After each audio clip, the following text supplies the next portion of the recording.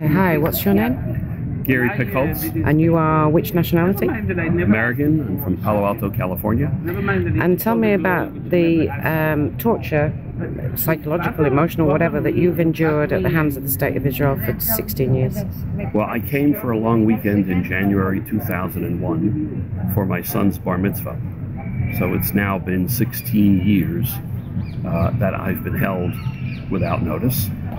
For the entire 16-year period to today, 100% of my assets, earnings, and salaries are taken. I am precluded from a driver's license. I'm even precluded from membership in any of the health and medical organizations. So I'm actually outside of the medical system. How human do you feel, Gary? No, you're past all sense of humanity. It's gone. That's long gone. You've gone 16 years at 100%. You're not permitted a bank account. You're not even permitted medicine. By definition, the court is saying you are not permitted basic human rights. You are not human. You're not human. And you can't leave the country. You have a no exit order. You cannot leave the country until this originated because of an absurd sum of child support, which was a little over 12 times my income, which how a judge orders 12 times one's income is not the point. The district court in Jerusalem retroactively to day one reduced that 7 years ago, but to this day, no other court in Israel will honor that order. What about the Americans? Do they help you? The American ambassador, the prior American ambassador, Danny Kurtzer, was helpful.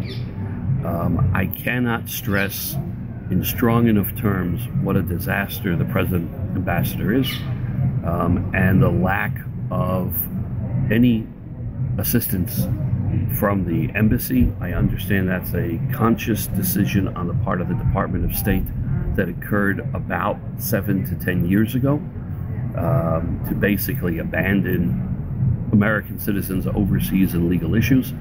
But it is shocking. One does not comprehend when you go wheels up at JFK or SFO that you're leaving the Bill of Rights behind.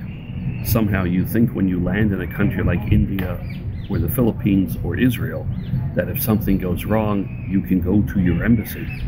It's shocking to discover that the embassy wants nothing to do with you. In a democratic country. In a democratic country. So with treaties. The abuse you've suffered at the hands of the system is immeasurable. Immeasurable. And I want to underscore, we were divorced in California. Our divorce is a California divorce. We are not divorced in Israel. We're two Americans. We were divorced in San Jose, California in 1998. So she just came here to use the system against you? Correct. It's a trick that a lot of Americans fall for. Unfortunately, it's a trick that many American Jews play. Because of the Zionism. We're not even discussing a difference of opinion or legality between Israel and the United States. Our divorce is a California divorce. It's remarkable.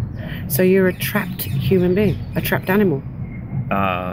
Correct. And under the Israeli system, wrong as it is, not only do I not have legal representation, the notion of a lawyer of last resort or right to counsel does not exist in Israel.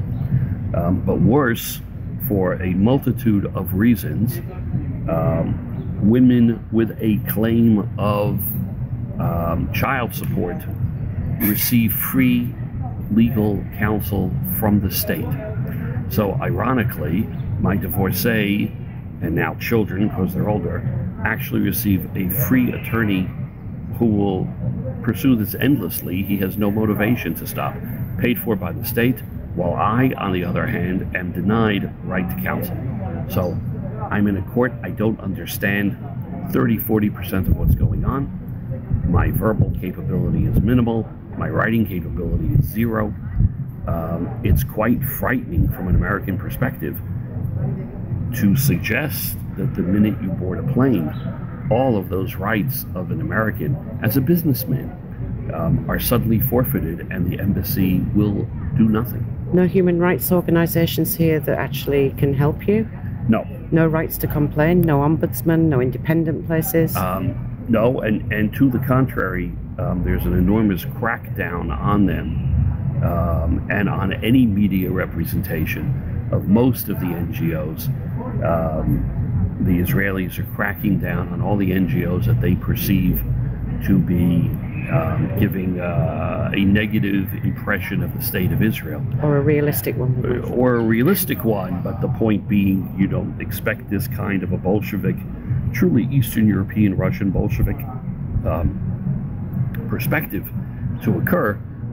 So most organizations are quite frightened. I was interviewed by Channel 10 Television, and within about an hour, it was already off the air, off of their website, with a myriad of apologies as to why. So you need help. Major newspaper in Jerusalem wrote an extended article about it, and also the following week, to my surprise, was forced to print a retraction. So retraction of what? You need some help. Need help desperately. Okay, thanks. We're going to do it.